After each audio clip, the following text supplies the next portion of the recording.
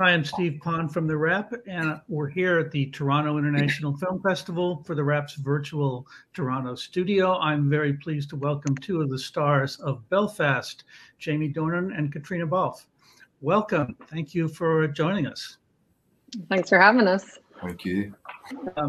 So I guess essentially the film is based on memories of Kenneth Branagh's childhood, and essentially the two of you were playing his parents, right? Yeah. Essentially, that's what it was. He said, I think his siblings were quite pleased at the casting, particularly of Caitriona, because probably less so with me, but we're certainly it's a sort of I guess like a lot of the movie, it's like based on real events, and we're playing like a version of his parents, and it's all slightly ambiguous, but that's the idea. Mm-hmm. Right. Well, what appealed to you? What made you want to be a part of this, Caitriona? Oh God. Well, I mean, the script was just so beautiful. I think the first time I read it, it was the first time I had read something about the north of Ireland as well that wasn't about the ideology. It was about the people, and it was about, this love of family and love of community. And, the first time I read it, I totally teared up many, many times. And obviously, there was working with the incredible people who had already signed on, Jamie, Judy, and Kenneth, obviously. But Ken, it was such a beautiful love story to his childhood and to the place where he grew up, and it just was so special on the page. So that was primarily the reason. Right. Jamie, what made you want to be a part of it? All of the reasons that Caitriona just laid out there, and this came to us during the first lockdown, where we were all in a state of disarray and wondering whether movies would ever even be a thing again, survive. Everyone's just questioning the way the world was going, and also it was a very reflective time, I think, and everyone was sort of trying to figure out how to spend their time, what everything meant to them. And I was thinking about home a lot. I was writing a script that was set at home. I was away from home. I couldn't get home. When I say home, I mean to the north of Ireland, to Belfast, and I had family there that I hadn't seen, I wasn't able to see. So home was very much on my mind. And then I got a script called Belfast, being, written and directed by Sir Kenneth Branagh. So it was like, felt like it was just this perfect sort of timely package, with already, Caitriona wasn't on there just yet, but Judy, well, I mean, Ken Branagh and Judi Dench is enough. Like, I don't need any more, attractions than that, really. And then it just got better from there with, Caitriona and Kieran, and it was just this great group of people to tell a story. Probably I imagine only once in my career will I do a movie called the town that made me. So it was an easy yes. Right. I mean, I would think that for both of you, you're sort of at the stage in your career where you're kind of past being intimidated. But when you look behind the camera and there's Sir Kenneth Branagh, and then you look to the side and there's Dame Judi Dench, I mean, that's some heavy hitters there around you. Yeah. I mean, I was still intimidated the entire time. But Ken did this beautiful thing. I think it was like our first day. We all got together. It was Jamie, myself, Judy, and Kieran with Ken in a room. And we all just talked about our families and our childhoods and growing up. And it was such a wonderful introduction to just get everybody to relax and get to know each other, but also bring, although this film is about Ken's childhood, it sort of brought all of our personal experiences into it. And, we got to know each other on such a, personal level very quickly because of the shared anecdotes and stories. And it was a really, that's why Ken is as brilliant as he is. It's because he knows how to do things like that just kind of bring everyone together really quickly.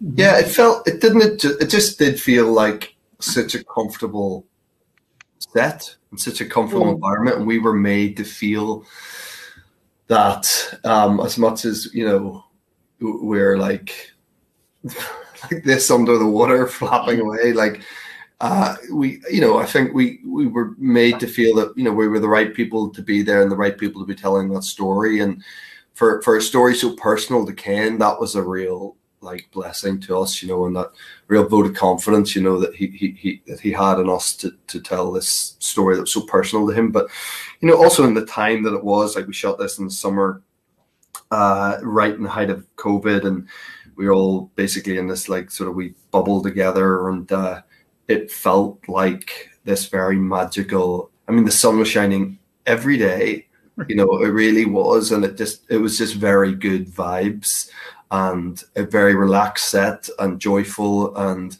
lots of laughs and lots of chats, and it was just a very fun working environment, which I think often yields the best work. Mm-hmm. Right. Does it change how you prepare for a role when it is something based on your director's childhood? What do you think, Caitriona? I don't know. I mean, it all happened very quickly as well. So I don't know. I mean, I think as Ken said, this is the script version of his parents, and I think he didn't want to try and do an exact. I think he wanted to sort of have these. He very much gave them over to us and was like, "You create this, and we want you to bring what you feel from the page into your characters." So, I think luckily he wasn't stopping us at any point and saying, "No, actually, my mom didn't do that, or my dad didn't do that. Do it this way." So he gave us a lot of freedom, and within that, I think that pressure just goes. You sort of are allowed to just play, and he was very encouraging of that. Mm-hmm. Right. I mean, so there was room to add things or to shade the character in a different way for both of you. Yeah, a wee bit. I think Ken is very open like that. I feel that there's times where it wasn't like some big sort of improvised event, the whole thing, but there was moments where we were able to improvise some stuff, and particularly stuff where there's lots of different characters, at the sort of the street party, or when people are around a house for a bit of a send off when I'm going away again, and there's definitely ad libs here and there, and again, Ken sort of trusted us.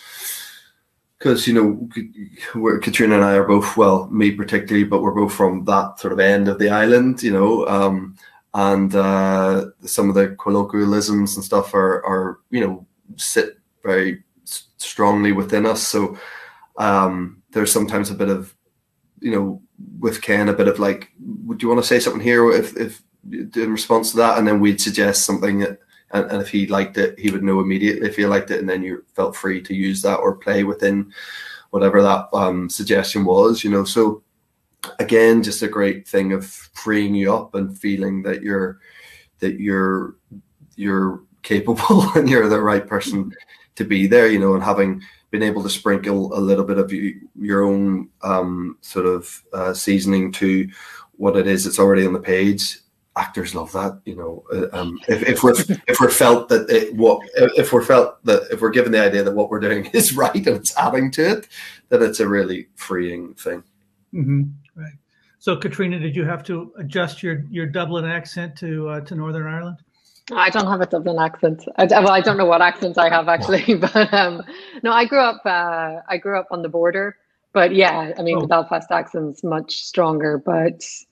I grew up sort of listening to it a lot on TV and stuff like that. So it's a fun one. It's a really fun one to do. But yeah, it was, I think none of us who grew up in Ireland during the 80s and that sort of were unaffected by that time. And, my family, although I was born in Dublin, we moved to Monaghan when I was 6 weeks old because my dad was a guard and was stationed at the border.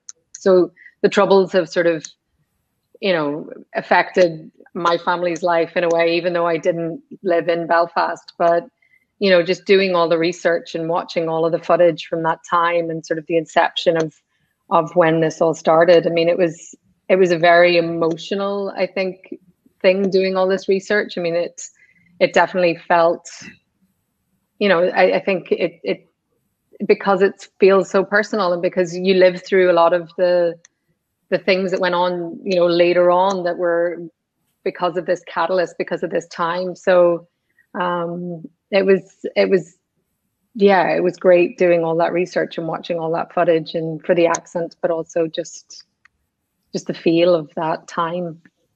Mm-hmm. Yeah, I mean, Jamie, how familiar were you with with the late '60s in Belfast and with the Troubles at that point? Well, if you grew up there, you're informed of.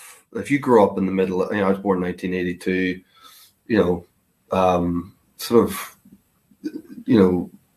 right in the middle of a 30-year conflict, and it went on until, I mean, in some respects, it's still going on to a certain point in a lesser way. But from the Good Friday Agreement in 1998, I was 16 when that was signed, and relative peace was brought. So when you are growing up in that environment, you're taught about it. You're taught about why is everyone fighting around you? What is this hatred based on? Well, where did this begin? So I personally don't think it's taught enough. It's sort of dependent on what school you went to, and often the religion of that school, or if that school does have a denomination, that it's funneled to you in a slightly different terms to maybe the school down the street.